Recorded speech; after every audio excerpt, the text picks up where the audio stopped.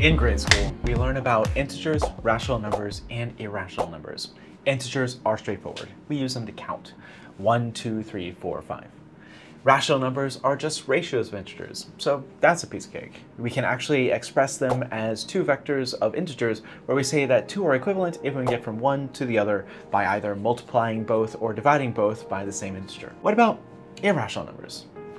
There are apocryphal stories that say that the first person to discover an irrational number was put to death by the Pythagoreans because he violated their religious beliefs that everything can be expressed as either an integer or a ratio of integers. This Hippasus of Metapontum was trying to answer the simplest question that you would have after discovering the Pythagorean theorem. What is the length of the diagonal of a unit cube? Turns out that the square root of 2 was the right answer mathematically, but the wrong answer for Hippasus. Expressing an irrational number takes looking at the decimal expansion of a number. These should be infinitely long, and they shouldn't have any sort of periodicity in their decimal expansion. But all of these numbers can be written in a decimal expansion. The integer 1 is straightforward. You just slap a bunch of zeros at the end. 1/2 is 0.5 with a bunch of zeros. 1/3 is 0.3 repeating. Pi, we know, is 3.14159, etc. But saying that a number is determined by its decimal expansion isn't really the whole story. We have all seen that weird phenomenon where if we take 0.9 repeating, call it x, and then multiply x by 10, subtract by x, or 0.999, then on the right we get 9, and on the left we get 9x. So what this tells us is that x must have been 1 this whole time.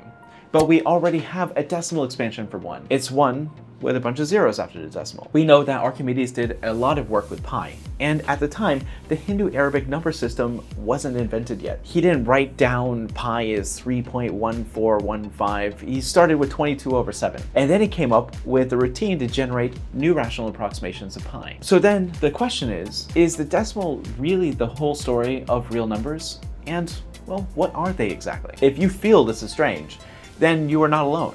To determine a definition of the real numbers that makes this whole 0.9 repeating equals 1 clear, we are going to dive directly into research mathematics of the mid-19th century. In fact, two of the big figures of the time developed an answer to this question in the same year. Dedekind and Cantor had two distinct but equivalent definitions of real numbers. Dedekind developed what he called Dedekind cuts, and Cantor decided to take collections of sequences of rational numbers that look like they should converge, but might not actually converge. This would be like taking Archimedes' sequence of approximations of pi and just declaring that to be pi. And we call these sequences Cauchy sequences. These definitions by Cantor and Dedekind are equivalent in that they both produce a totally ordered field with the least upper bound property, which uniquely characterizes the real numbers. So once you come up with a number system and it has these properties, you know you found the real numbers. We are going to go into Cantor's approach because this approach introduces us to a lot of important concepts for metric spaces and real analysis in general. We should start by saying that each sequence isn't going to be a distinct real number. There might be a lot of ways to approximate the same number, so we also need to define what it means for two different sequences that correspond to the same number. And this is going to give us what we call an equivalence class. Let's take a look at pi for an example. Okay, we know that we can write a decimal expansion for pi as 3.14159, etc. The way that we're going to represent pi is we're going to take a look at different ways of approximating pi and making sequences of these different approaches and then putting them all together, and we'll call that overall collection, this equivalence class, pi. For instance, we could just write out the decimal expansion one at a time, and each one of these terms is going to be a rational number. So we can start with 3, then 3.1, and then 3.141, and then 5, 9, etc. And we can do it another way. We can start with just say all zeros and just let each one of the coefficients appear one at a time like popcorn. So we can have a 1 pop over here, a 4 pop over here, a 5, a 3, another 1, a 9, etc. And that would be another sequence that would get us to pi. Notice that both of these are actually increasing to pi, but we don't have to. We can actually decrease to pi. We can start with 3.2 as our initial point in the sequence, and then drop down. So we can say do 3.15, and then 3.146, etc. Eventually, if this sequence is actually converging to pi, we should eventually see everything turn into 3.14159, etc. And these sequences might be determined just like what I'm telling you now. They could come from, say, the Leibniz series for pi, which comes from the formula from arctangent. It could also come from Ramanujan's series for pi, or it could come from the way that Archimedes came up with his approximations, which come from approximating areas of circles. Each one of these sequences is a sequence that tends to pi. That means that pairwise difference between any two of these sequences should be going to 0. And then we say that if that happens, then two sequences are equivalent, and since all of these sequences are going to be equivalent, we call this an equivalence class. And this equivalence class, we put the label pi. And so this is our number pi. Alright, so now let's go ahead and talk about more than just pi and general real numbers. And for this, we're going to need to consider all equivalence classes of Cauchy sequences of rational numbers. Okay, if you like what I've been doing so far, please take a moment to like the video, and that'll tell YouTube that people like it and want to watch it. And these videos, they take a lot of work, and so I'd really like to hear your feedback and let me know what you think worked and what didn't work. But let's go ahead and get back to the first take. Let's consider the sequence of rational numbers. We'll denote it by, say, Qn, where n ranges from 1 to infinity.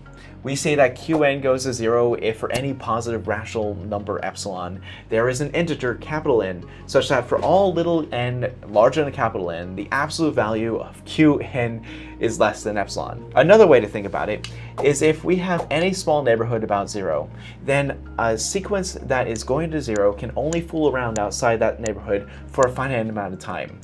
And from then on, it is always inside that small neighborhood. Since we can make this neighborhood as small as we like, we can force the sequence to get as close to 0 as we like after some finite amount of time. Hence, that sequence converges to 0. For example, let's say we have that sequence 0.9, 0.99, 0.999, etc. We can show that the difference between this sequence and 1 goes to 0. The difference between 1 and each member of this 0.9 sequence is just what you'd expect, 0.1, 0.01, 0.001, etc.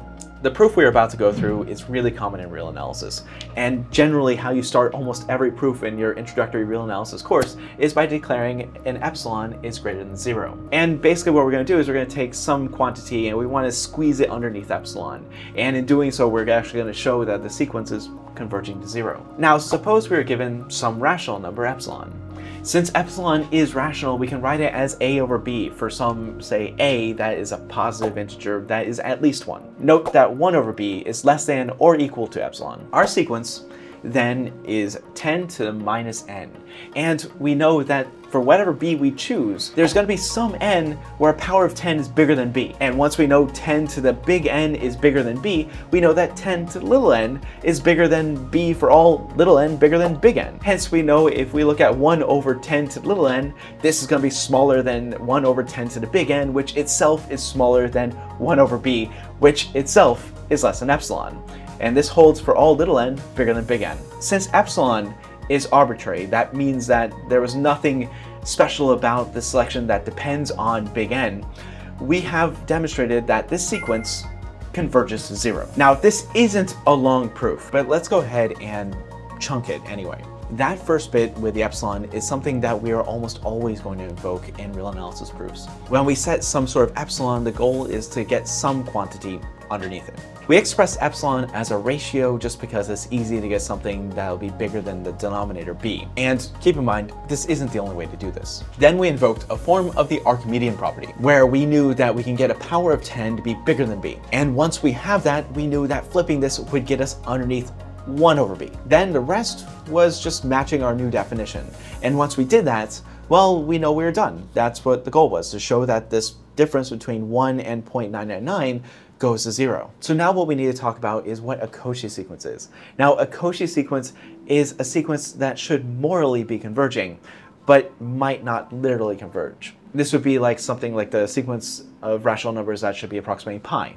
Since pi isn't a rational number, that means that we can't be converging in the set of rational numbers to pi, because it's sort of outside that set. And so the whole point to the real numbers is to sort of fill in these holes, and we use Cauchy sequences to do that. Now, a Cauchy sequence is defined in a very similar way to convergent sequences. Let's take a generic sequence of rational numbers. We say that this sequence is a Cauchy sequence if for every positive rational number epsilon, there is a positive integer n, such that for all little n and little m bigger than n, we have that the difference between Qn and Qm is going to be less than epsilon. Notice how close this is to our convergence definition. Indeed, any convergent sequence is a Cauchy sequence. This actually follows from using the triangle inequality, but we'll talk about that a little bit more in the future. The significant difference here is that we don't know if this is a convergent sequence from the outset. So here's our definition of a real number. A real number is a collection of Cauchy sequences for which if you take the difference between any pair of sequences, that difference will converge to 0. This is what we call an equivalence relation. Those two sequences, we say, are equivalent. And if you take a collection of all Cauchy sequences that are equivalent in this way, then this is called an equivalence class. So pi isn't simply 3.14159, etc. in this framework. It is a collection of all sequences of rational numbers that say converge to pi. Also, we can see that the rational numbers are in the reals, or at least we can find a one-to-one correspondence between the rational numbers and some particular real numbers. In particular, given a rational number q, we can take the equivalence class that contains at least one constant sequence of our rational number, and that, quote, real number can be said to correspond to the rational number q. Okay, so we have some vague idea of what real numbers are now. They are equivalence classes of Cauchy sequences of rational numbers. But to satisfy the real number axioms, we need to have a totally ordered field with the least upper bound property. Demonstrating that reals are actually a field is relatively straightforward. I mean, addition and multiplication come from adding and multiplying members of these sequences and then making a new sequence out of these sums and products, which, if it is a Cauchy sequence, and it is a Cauchy sequence, then it is in a potentially different equivalence class. Other things that need to be verified is the existence of an additive identity, so a 0, a multiplicative identity, which would be a 1, and finally the existence of additive and multiplicative inverses, which means we need to have negatives and also reciprocals. We need to show that this is all, quote, well defined. And that means that if we take two equivalence classes that are real numbers, select a Cauchy sequence arbitrarily from each and add or multiply them together, then we will always get a Cauchy sequence that is in the same equivalence class. We will show this for addition here. And later on, I think I might do a live stream, maybe a week or so from now, and we can go through and hash out even more details. But first, we need to acknowledge the elephant in the room. We need the triangle inequality. In short, if we look at the absolute value of the sum of two rational numbers, then this is smaller than the sum of the absolute values of the individual terms. The name itself comes from the idea that for a triangle, the sum of the lengths of any two sides is bigger than the length of the third side. So now let's go ahead and start proving what we want. We're going to start by proving that the sum of any two Cauchy sequences gives us another Cauchy sequence. So if we let epsilon be a positive rational number, then for each sequence, there's an n and m for which, given any n1 and n2 greater than capital N and m1 and m2 greater than capital M, we have that the difference between pn1 minus pn2 is less than epsilon over 2, and qm1 minus qm2 is also going to be less than epsilon over 2. Now, note the epsilon over 2. This isn't completely necessary, but it'll give us a nice polished result at the end.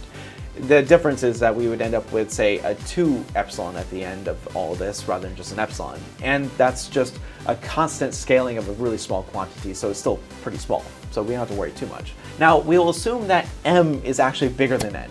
And if it isn't, then the argument goes the same way just by swapping the roles.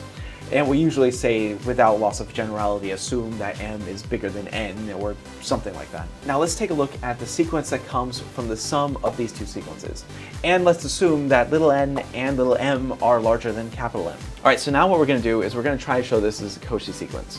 So we're going to take the difference between the individual terms and look at the absolute value. So we're going to have pn plus qn minus pm plus qm. We don't know much about the sum sequence itself, but we do know something about the p terms and the q terms. let's go ahead and group them together like this. We haven't changed anything yet, but now the triangle inequality gives us this. And the last two terms on the right-hand side of that inequality are bounded by epsilon over 2 because, well, we chose m to give us that. Then we get that this quantity is less than epsilon. Thus, the sum of two Cauchy sequences must be a Cauchy sequence because this fits that definition. Now, let's do our chunking here one more time. We wanted to show that the sum of any two Cauchy sequences was a Cauchy sequence. We needed to show that this new Cauchy sequence fit the definition, which meant that we needed to start with an epsilon. And then we needed to find that capital N, or in this case, it was a capital M. To find that M, we use the fact that the two individual Cauchy sequences fit the definition. And from each we selected an N and an M respectively. Now we did this to fit underneath not epsilon, but epsilon over 2. That's just because we knew we were going to use the triangle inequality later on to recombine them. And after this, we took the larger of N and M, and we finished up everything with that triangle inequality. Now, I'm practically repeating myself here because the chunks are pretty small, but I'll try to keep this chunking going through the rest of the series when the things get a lot more complicated. Now, to finish the well-definedness, what you need to do is you need to take two different Cauchy sequences out of each different equivalence classes and recombine them. We want to show that each of the two sums ends up in the same equivalence class at the end of the day. Now, if they didn't, we would be able to take the same two real numbers and add them to get two different results. Now, this would be really bad, but don't worry, it doesn't happen. I'm not going to go through all the details for this one, but it works out almost identically to the argument that we just went through. So take this as sort of an exercise. Now we have real numbers, and we know arithmetic works on them, and they are a field. But now what about inequalities? We have nice inequalities for rational numbers. For instance, a over b is less than c over d if a times d is less than b times c. That's easy enough. But now we have these equivalence classes of sequences. Equality we have established. Two real numbers are equal if when you take a representative Cauchy sequence from each, the difference of these two sequences goes to 0. Done. Now we say that if we take two real numbers that are not equal, one is larger than the other if we can take a Cauchy sequence from each, and there's an integer capital N for which P sub n is bigger than Q sub n for all n greater than capital N. That is, there must be tails of our sequences where all of the rational numbers in that one tail are strictly larger than all of the rational numbers in the other tail. And that is all there is to it. All right, so now this brings us to the defining property of the real numbers, the least upper bound property. And when we learn about metric spaces, this will be seen as being equivalent to the completeness of the real numbers. So I want to tell you all about the least upper bound property, but this video is already too long. And so I'm going to kick the least upper bound property up the road and put it in this video here when it's done. Now, until next time, I hope you have a great day.